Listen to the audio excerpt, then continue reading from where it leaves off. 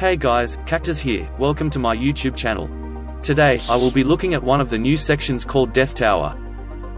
This dark brown colored section is designed by YXCeptional. It features a tall central killbrick cylinder, with a series of rotating blocks, conveyors, and lasers around it. To begin, jump onto the small static block, and then up to the long path.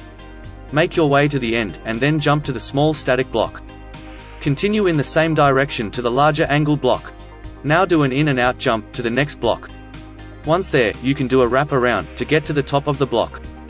Now, turn around, and time your jump to the rotating block. Once on it, immediately turn your camera to look in the direction of movement. Time your jumps over the 4 lasers, and then onto the long path.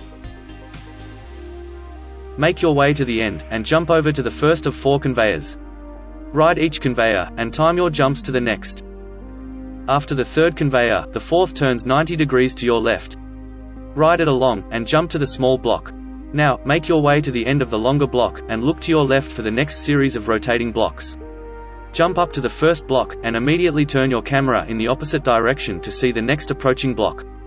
Repeat this for the 3rd and 4th blocks, and then ride it around until you can jump to the long path. Walk along its length, and jump to the end platform. This is classified as a hard difficulty section.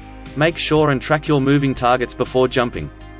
Thanks for watching my video, and please remember to like and subscribe to see more content like this in the future.